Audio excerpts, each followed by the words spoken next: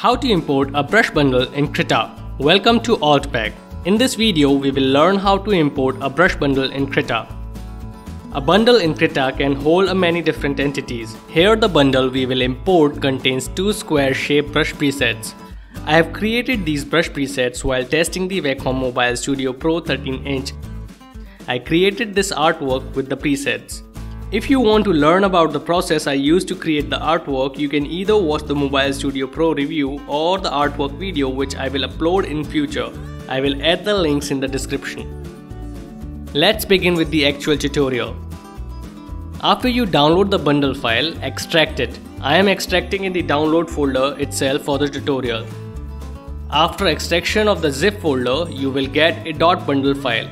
Start the Krita app. Let's create a dummy file. We don't need the file, but we are creating it so that we can manage the preset after importing the bundle. After creating the file, go to Settings and then Manage Resources. Click on Import Bundles. Go to location where .bundle file is. Select the file. Click on Open. The bundle is imported and we have two brush presets imported with it. You can find the presets imported in Preset Docker. However, we can assign a tag to them to find and manage them easily.